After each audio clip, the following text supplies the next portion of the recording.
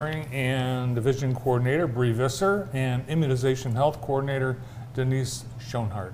Good morning. Good morning. Thanks for having us. Yeah, welcome. We've been Thanks. talking back to school stuff, and we've got a whole new group of families with kindergartners, right? So what's needed for students entering kindergarten?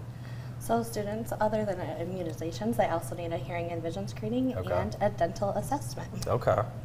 Special year for hearing and vision program? Yes, it's our 75th anniversary, Oh, so wow. we're super excited. So if families aren't able to get into their providers, how can they get their screening before school starts? They can just give the health department a call. We can great. schedule an appointment. Awesome. And hearing and vision, very important, as we know in our family. Yeah, you can't hear and I can't see. Yeah. So, So, yeah, and very I just important. saw yesterday, there's some evidence that people with hearing and vision impairments, that's one of the precursors to dementia or Alzheimer's. So it pays to make sure your hearing and vision is corrected. Denise, what should families know about immunizations before we go back? Yeah, so August is National Immunization Awareness Month, and so it's a good time with back to school to make sure your kids are up to date with all the required and recommended immunizations. So it's easiest if families check with their provider. They can come to the health department, and they can be assessed for what immunizations they might be behind on. Now, Andy and Denise, you're neighbors, right? We are Yes, we are neighbors. neighbors. So are you the one getting the pool? I am. Yes, I am. Yeah. Super exciting. Very exciting stuff. Nice. It's been a long Will it be process. open before the year? We're hoping. Yeah, Keep our we'll fingers keep you crossed. posted. Yeah, Okay. yeah, We'll definitely- yeah. we'll keep you We'll put a posted. green flag up. You can come on down and go swimming, right? Yeah. I'm curious as to what happens if you're not up to date on your immunizations. Yeah. Can a child still be in school? They can. So schools have to report on certain groups of students. So kindergarten students are reportable, 7th grade students are reportable, and then any student new to the district. Okay. So if they fall into that category, schools are required to report immunizations through the health department. Kids are required to be up to date with the required immunizations for school. If they're not, there's a couple things they can do. They can start to get up to date, so they can go to the provider, see what they need, and start getting their immunizations. There are some kids, there's very few, but who can't be vaccinated, so there might be a medical contraindication to a vaccine. In that case, kids would have, or parents would have the child's doctor fill out a medical waiver. Okay. And they would submit that to the health department and then to the school. Some parents choose not to vaccinate, and that's their choice. If a parent is choosing not to vaccinate for a non-medical reason, they complete what's called a non-medical immunization waiver.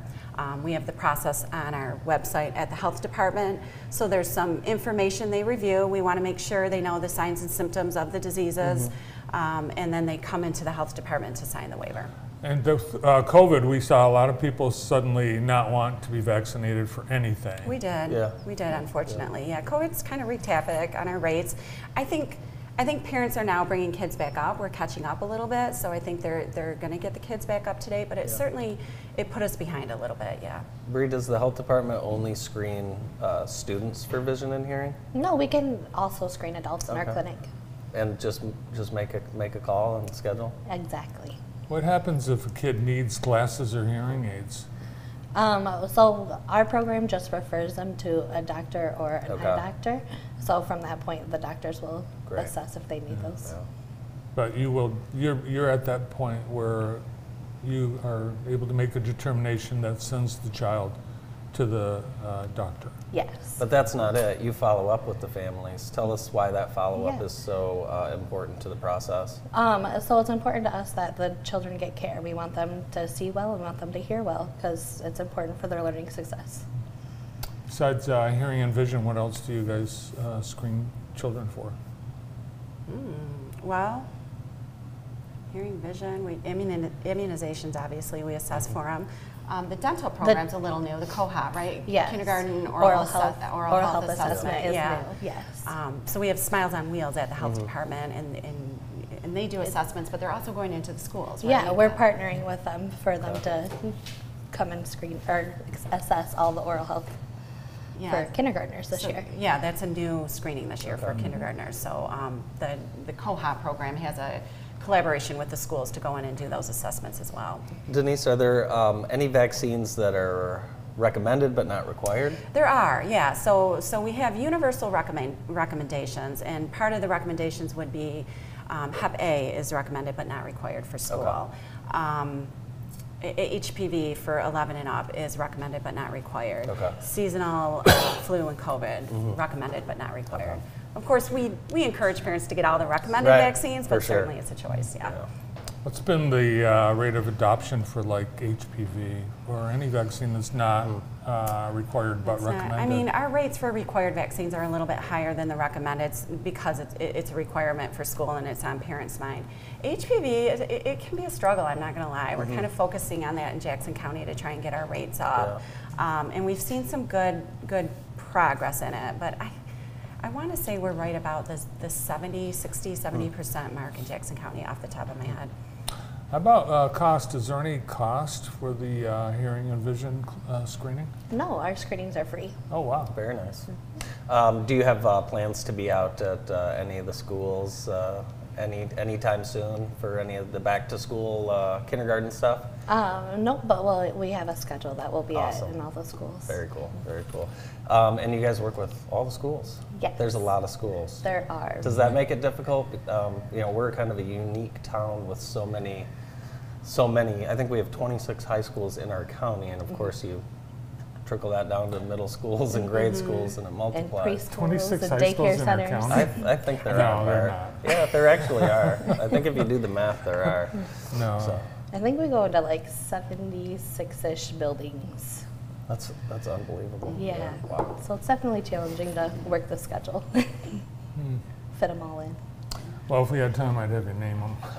It's Are you at guys least at- are you guys at the fair? 19. I don't know, gosh. I think we have a booth I think at the we fair. might have a Mhm. booth, We yeah. have a booth at the fair. Very good. Yeah. Very good. How's the summer gone for both of you guys?